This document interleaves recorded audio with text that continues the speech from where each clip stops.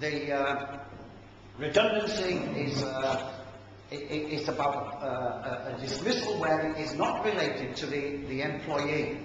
By that, it's not like there's a number of reasons, fair reasons for dismissal, such as conduct, competence, etc., capability, and so on. Redundancy is different. It doesn't look at that. It's driven by other reasons other than that of the individual's conduct, behaviour, and so on.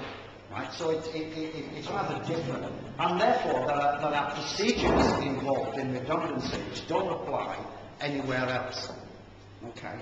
So that's fairly different. But of course, from an employer's perspective, because it is a dismissal, it has to be done fairly. If they get it wrong, if they treat people unlawfully, if they discriminate unlawfully, etc., then an employee can, at the end of the day, claim unfair dismissal at the employment tribunal, and maybe other claims as well, such as discrimination on grounds of part-time employment, fixed-term contract, sex, race discrimination, etc. So there are all these factors to take into account.